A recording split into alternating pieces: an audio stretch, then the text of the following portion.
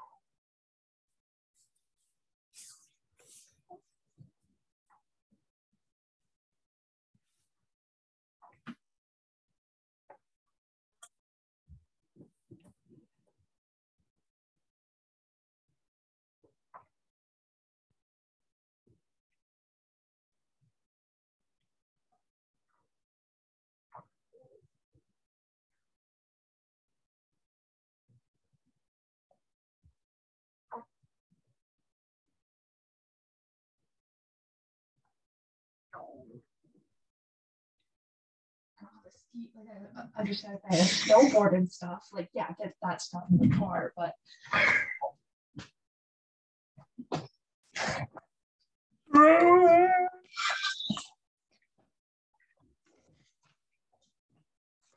I guess I gotta get you home, right? no, just What does your mom's work? and then I have to spend time to pick up my birthday. And then then you're it. coming back here? Yeah. Yeah. Okay, and then how are you getting home? I'm not going home. Staying here again tonight? I'm not coming. I'm going to Balance after. Boss is gonna pick you up. Has to buy take Oh. for some.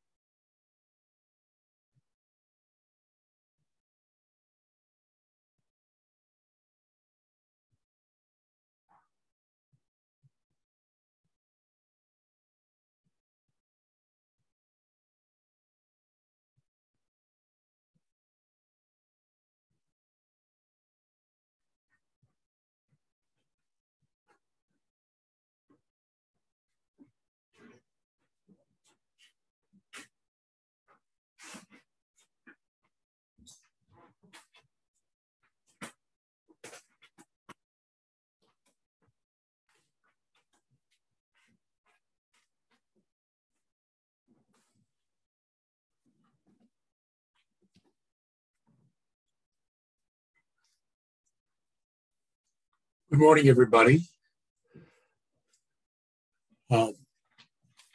So we're resuming lectures. I want to know whether you have any questions about the past lecture or about the course, or any questions at all arising from last time.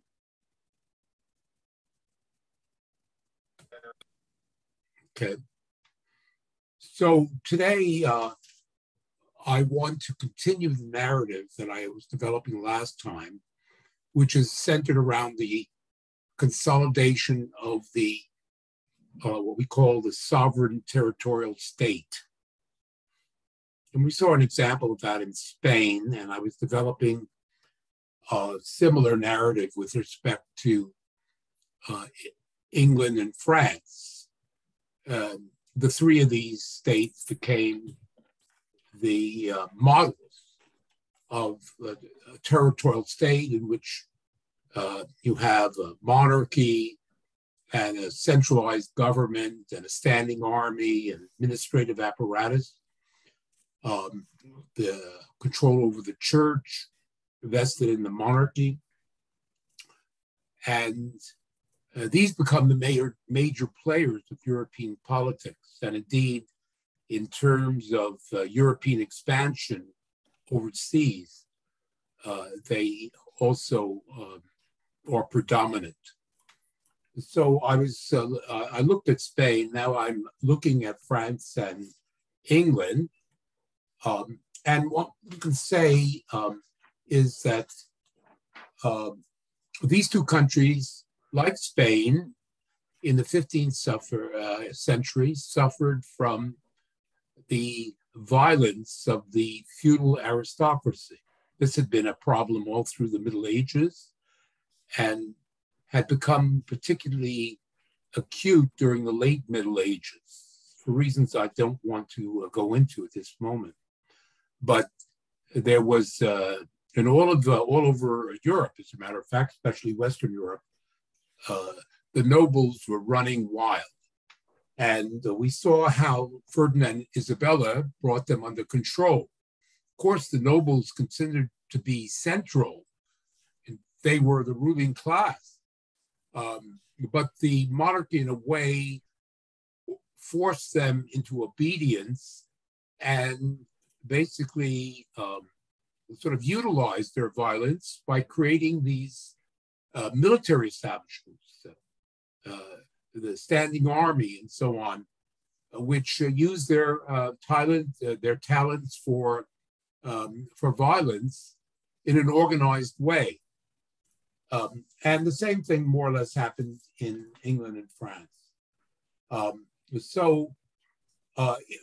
To narrate this, in France, an alliance developed between the middle class of the towns, the wealthy merchants in the towns, and the monarchy.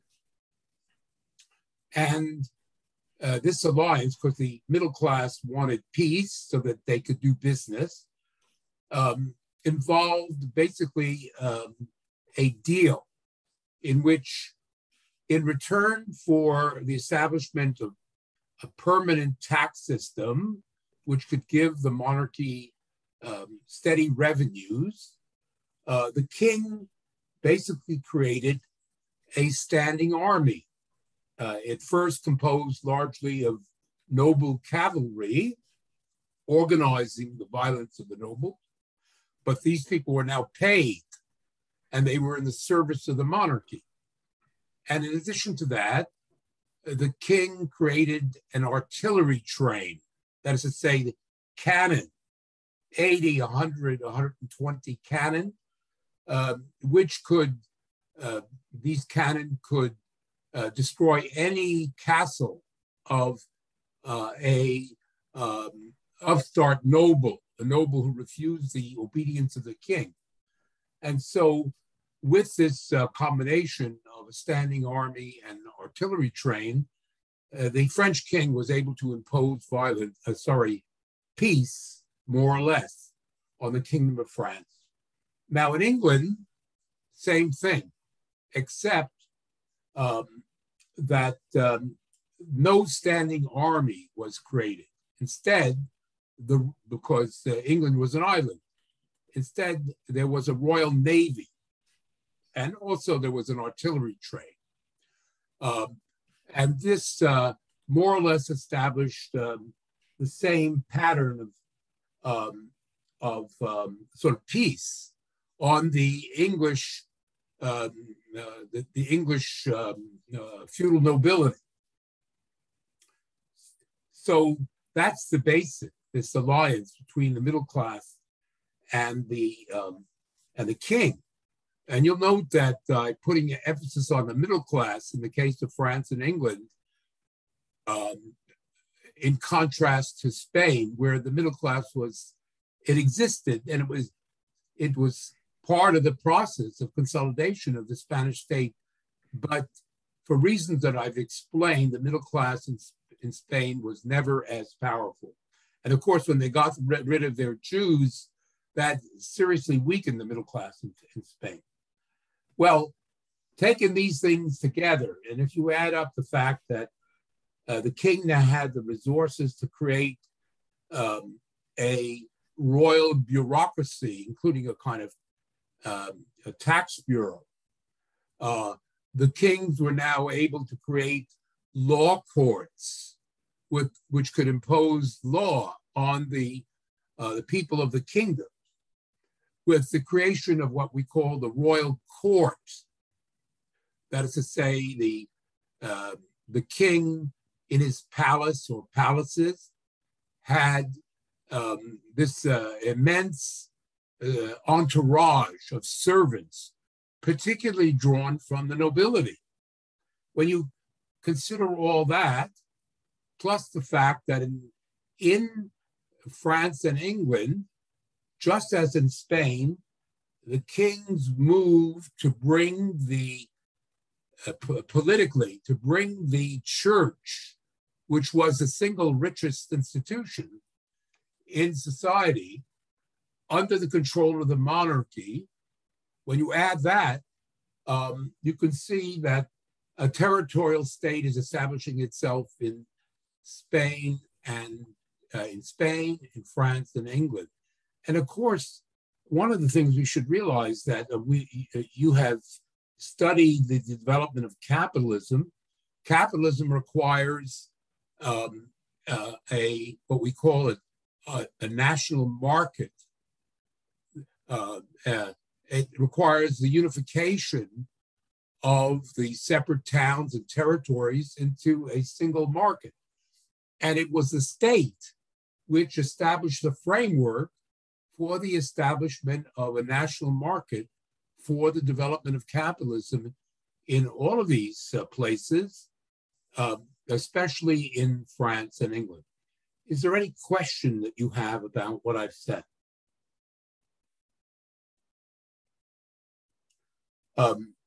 So having said that, I want to put on the screen a map of Europe in 1500.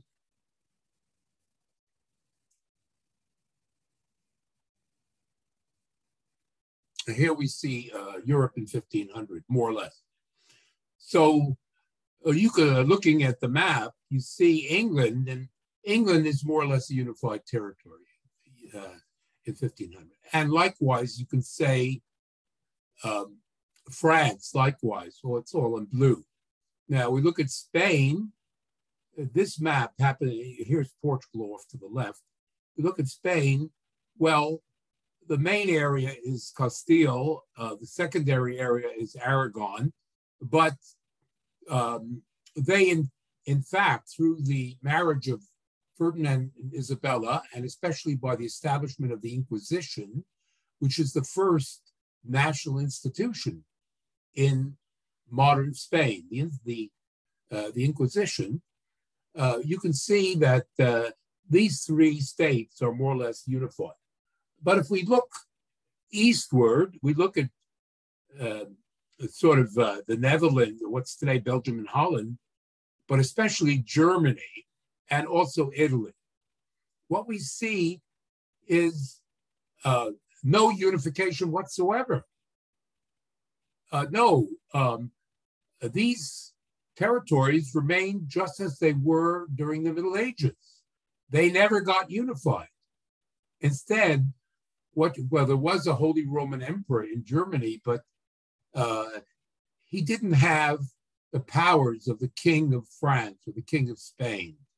He was a titular head of Germany, but he didn't have real power. And in Italy, Italy was divided into 5 major principalities and maybe a dozen minor principalities. And particularly, of course, important is the principality in the center of Italy, namely the papal state. The popes were princes. They were the religious head of the Catholic Church, but they had a state in central Italy. So Italy is also divided. But what we can say is that the smaller states of Germany and Italy, and here I'm naming some of them. We have Saxony, Bavaria, Mecklenburg, Hesse. I'm just dropping names here. The Rhenish-Palatinate. And in Italy, the Ferrara, Savoy, the Papal State, but also some of these, what we call city-states, That is to say, in Italy, there were in Milan, in Venice, in Florence, where the merchants were all powerful. The city of Florence, the city of Venice, the city of Milan, governed by merchants, these entities also created states. And so they imitated the kings of France, Spain, and England in this respect. So you have these smaller states all through Central Europe, from Germany down into Italy. This is the way it worked. Do you have any questions about what I've just said? It's rather complicated. I'm basically giving you the sort of basic architecture of Europe after 1500. But we could also mention that you see Denmark up here, you see Sweden here. They too became, they were economically insignificant, but they also consolidated their monarchies during this period. So, having said all this, I wanted to say three basic things about this sort of political setup that I've explained. First of all, you should understand that, yes, I said something about the alliance between the middle class and the king as being central to this process that I described. But you should understand that the nobles, for all their violence and their destructiveness, they remain the ruling class in all of the countries that I've mentioned, except for these merchant republics in Italy. Everywhere else, it was the nobles who continued on the land, which the land, after all, was the whole basis of the economy still in 1500. The nobles were the landlords. And so the nobles, they remained the ruling class right down to the French Revolution in 1789. It's only with the French Revolution, we can say, that the middle class comes to power. But right through, and maybe England and the Netherlands are exceptions, but for the most part, the nobles are the ruling class. And you could see this even within the structure of these new states, because yes, there were standing armies, or in the case of England, the Royal Navy. Yes, there was the established church and so on. But all of the senior officers in these two fundamental institutions, the military and the church, they were the exclusive monopoly of the nobles. So the nobles were the landlords, but the two central institutions, the church and the army, remained in the hands of this landlord class. And also, we should reiterate, the kings created courts, royal courts, huge entourages, servants, palaces, and so on, where the king basically conducted his business. But surrounding him were thousands of noblemen. We call these people who were these noblemen who sort of lived at the court, courtiers, people who lived at the court, courtiers.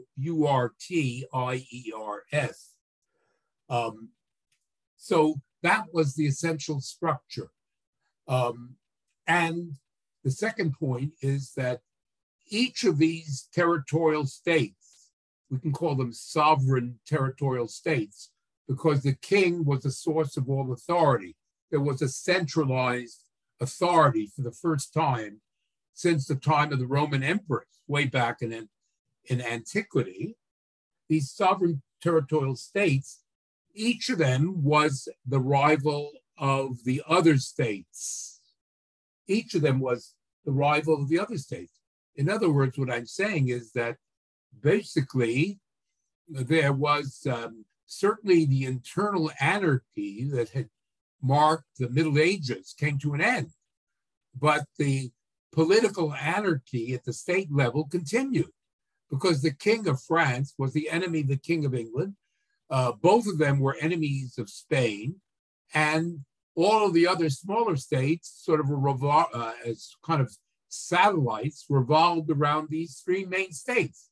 So you have a state of permanent war between these states going on. In fact, between 1500 and 1789, there wasn't a year where there wasn't a war going on between one or another of these states in Europe. And as part of this process, of course, war making, which is, of course, very important to the nobles, a kind of state, what is described by historians as a balance of power existed in Europe. That is to say, all of these states were jockeying for position and power, and they made alliances. If one state got too strong, well, two other states combined and offset the power of the other states. A kind of law known as the balance of power existed. Illustration: Spain was the most powerful state. So the French and the English tended to ally themselves with one another against Spain in order to offset the power of Spain. That's an example of this balance of power. Are there any questions about what I've said?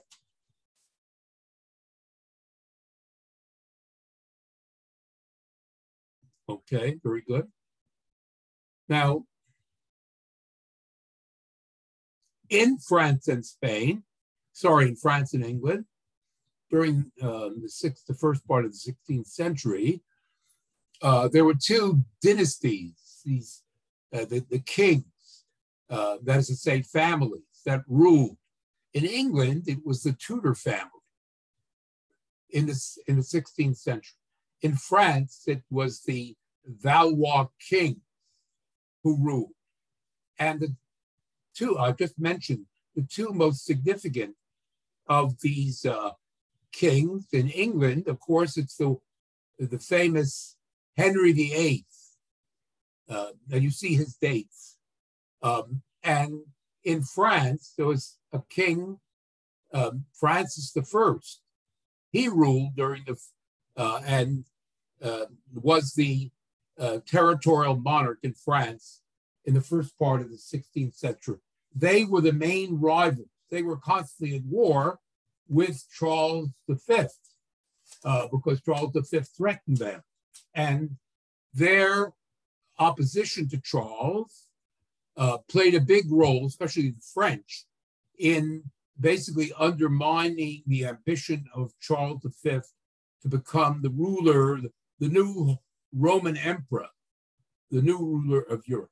Now, to conclude this sort of description of the politics of the emerging politics of this period, I want to talk a little bit more about war and warfare during the early modern period.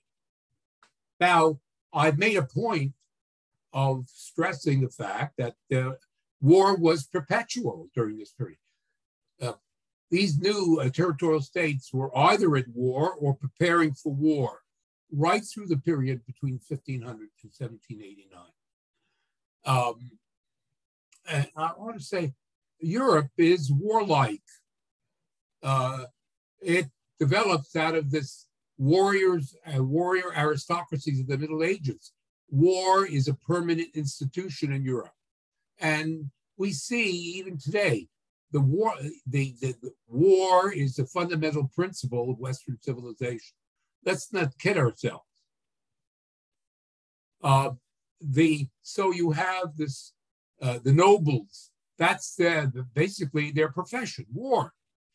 But over time, as we'll see a little bit later, the kings realized that the development of their economy, in order to carry on war, you need money, and so they eventually realized that, hey, we need to develop our internal economy, and we have to get colonies overseas in order to carry on these wars.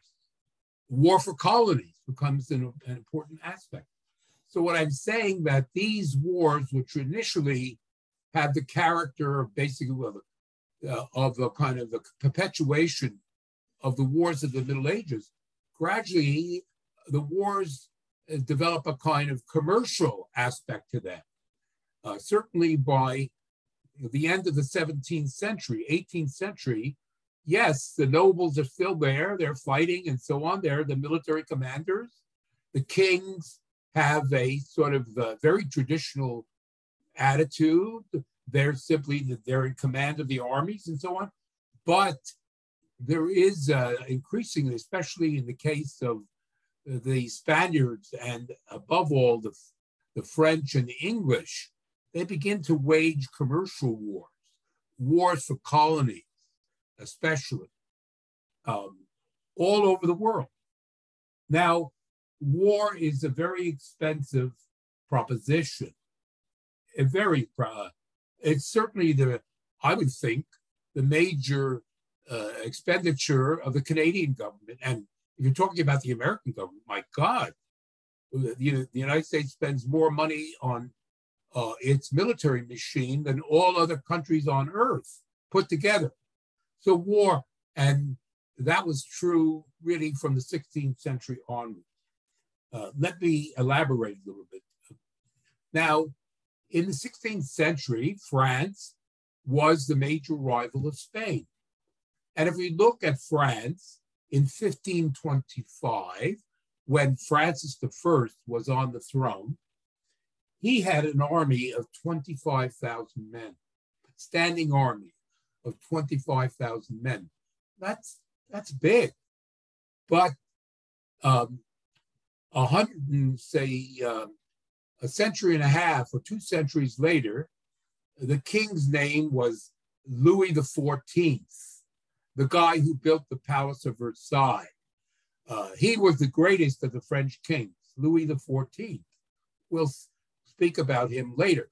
But he had an army of 400,000 men, 400,000 men.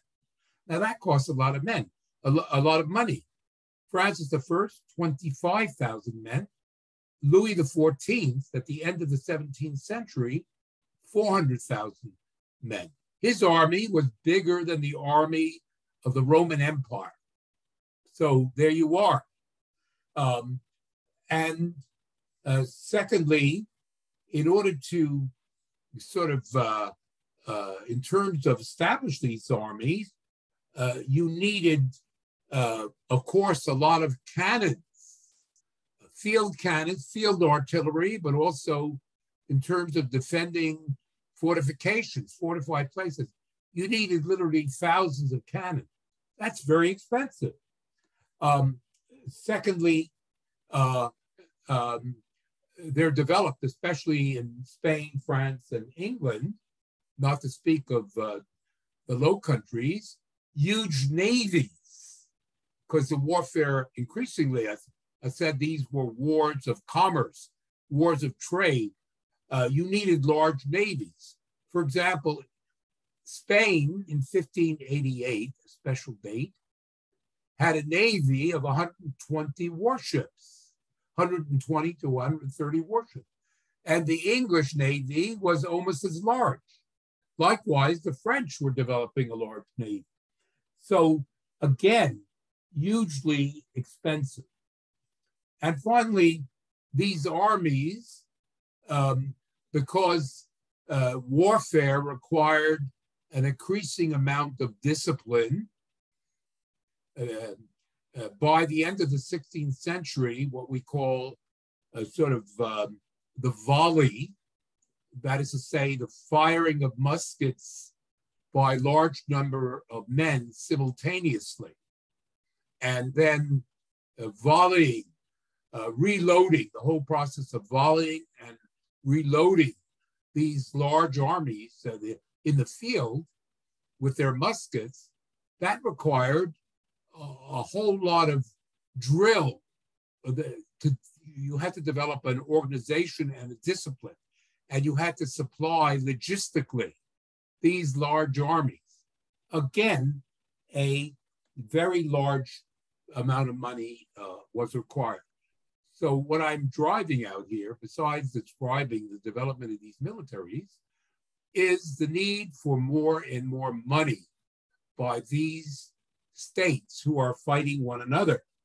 And this whole process is described as the military revolution. The military revolution in these early modern states, with the king's drive for revenue to develop these military establishments is called the military revolution.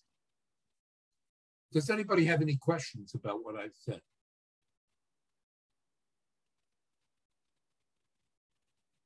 Okay, so I want to say that these military establishments and the constant wars were extremely damaging. These armies invaded the territory of their rivals, and when they came in, they would destroy everything. Not always, but there was constant devastation. Whole territories, whole areas were devastated, and the poor people, the merchants, the ordinary people, the merchants, and above all, the common people, the peasants, suffered this devastation. Moreover, it was these people who paid the increasingly heavy taxes to support this military establishment. So all of this was very damaging to ordinary people. On the other hand, by the end of the 16th century, these states, the kings and their advisors, realized that in order to carry on this kind of activity, in order to gain the money that they needed, that they just couldn't simply continue to drain the economic life of their territories. No, they realized that they had to develop trade and manufacturing in order to, they had to promote economic growth in order to carry on this kind of warfare. And so from the end of the 16th century, the territorial monarchies and the various states in Europe began to systematically try to develop their economy. They actually gave subsidies to manufacturers. They imposed tariffs on goods entering from other states. They established colonies where there were natural resources or other things that they could exploit. And this policy of state-directed economic development, which starts at the end of the 16th century, is called mercantilism. It's the opposite of free trade. No, it's state-directed development. The state is supervising the development of an economy. And this economy is a capitalist economy. The capitalist economy develops in all of these states under the supervision of the state. The idea of a free market and so on only develops at the end of the 18th century. Before that, it's all state-directed economic development, and it's known as mercantilism. Any questions about what I've said? Okay. Yes. Now, I'm turning now in a completely different direction, because instead of discussing politics and, if you like, the relationship between politics and economic life, I'm now going to talk about the cultural life of Europe at the beginning of the 16th, centered around the beginning of the 16th century. And when we talk about this, we're talking about what we call the Renaissance, the culture of this period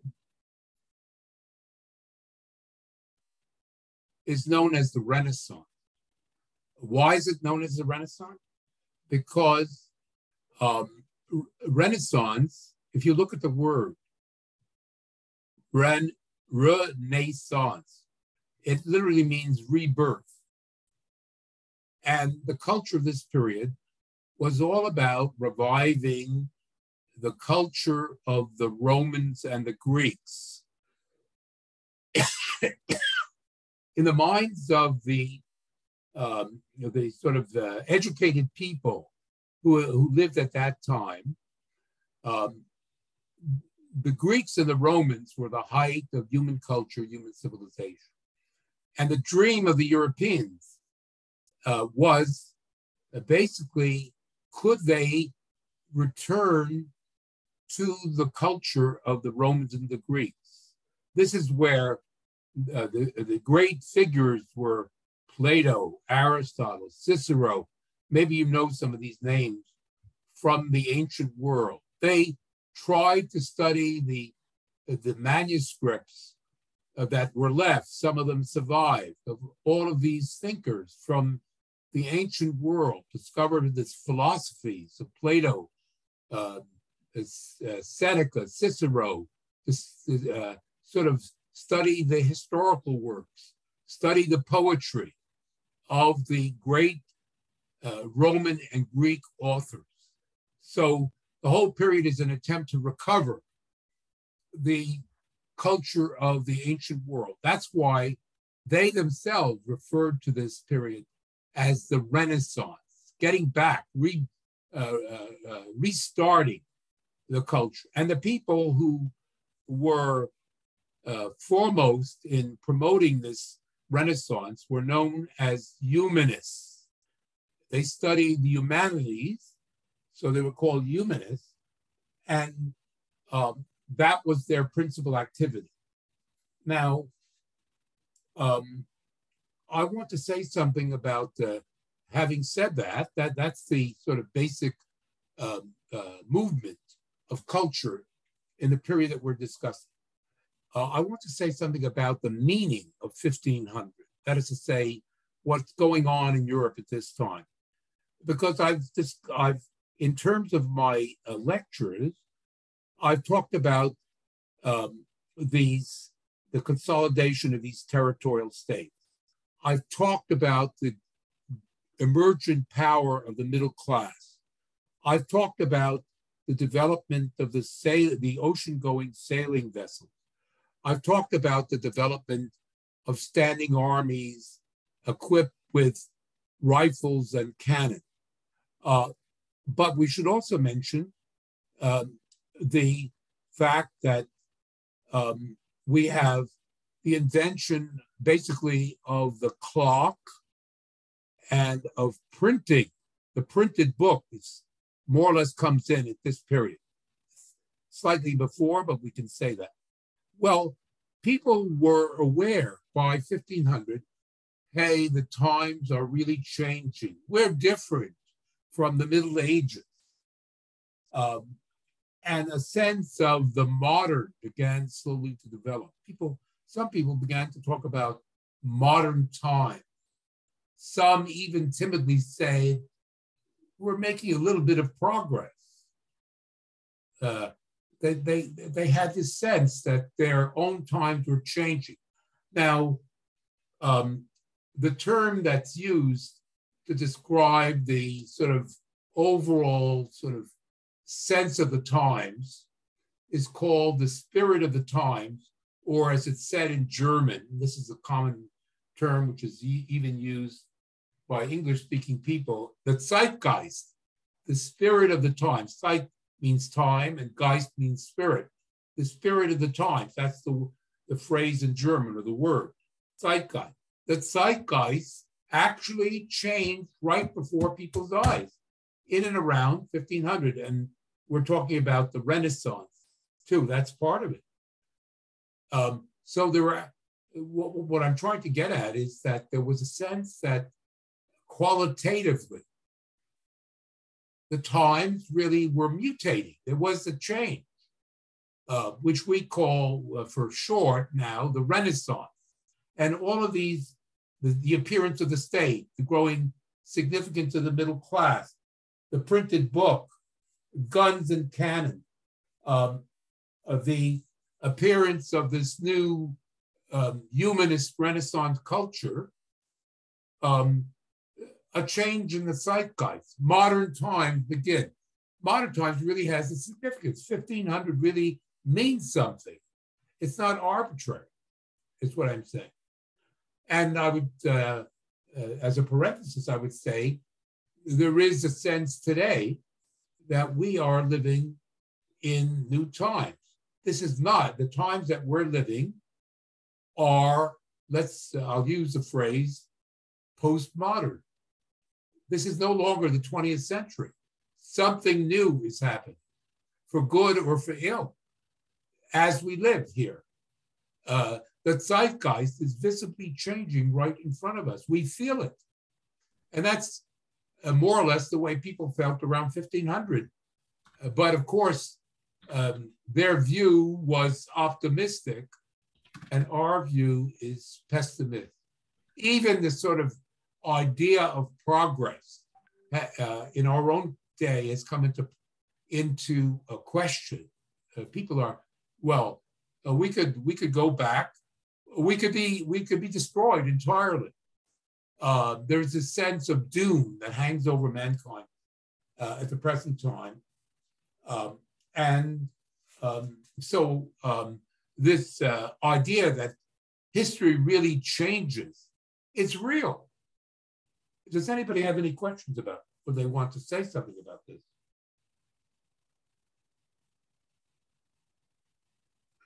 So, who were the humanists?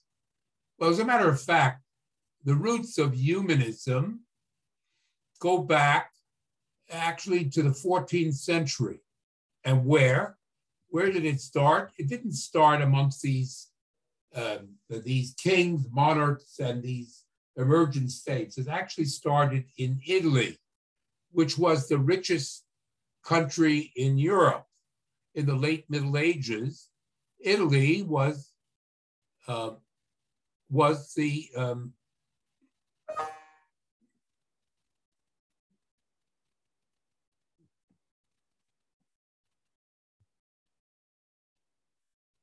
because Italy was, here we have it here, I said it was divided, but these Italian merchants were in direct communication with the Middle East and Asia. And so in Italy, in the late Middle Ages, the merchants and bankers and manufacturers of Italy in Venice, in Milan, in some of the lesser cities, but above all in Florence. The city of Florence was, we can say, the richest of these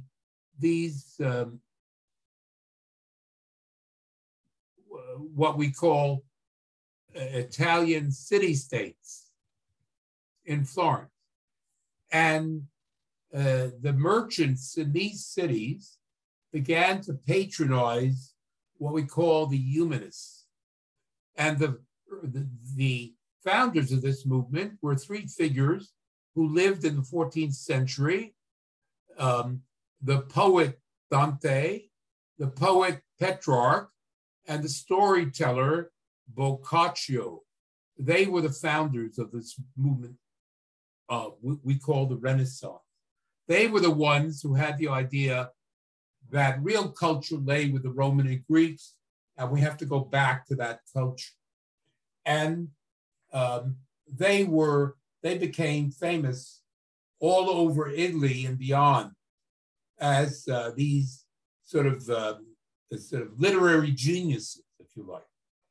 And so what we find is that from this point onward, especially in Florence, but in the other Italian cities, that school teachers, scholars, even lawyers, all of whom, of course, came from the merchant middle class, followed in the footsteps of Dante, Petrarch, and Boccaccio.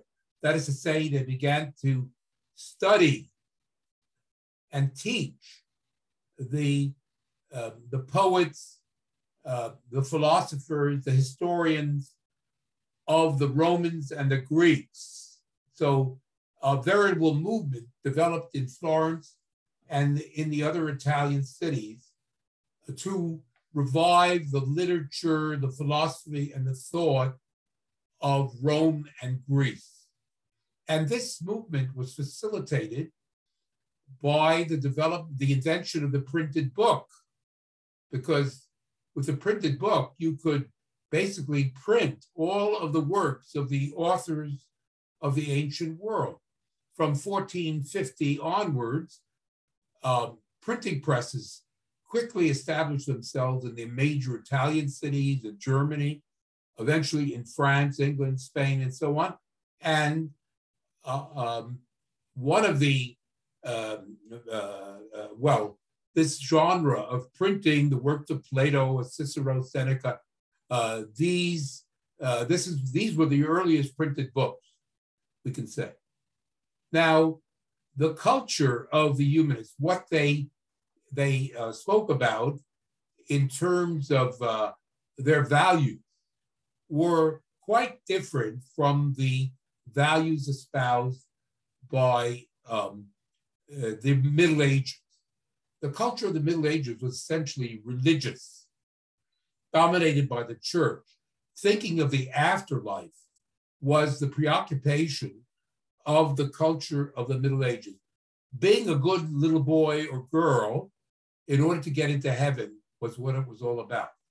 But also, of course, the feudal, violent nobility were also fundamental to the Middle Ages.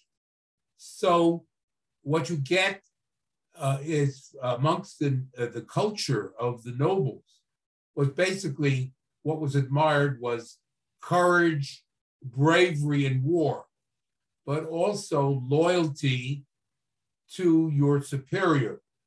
That is to say, if you were a knight, a feudal knight, you were loyal to your baron or to your duke.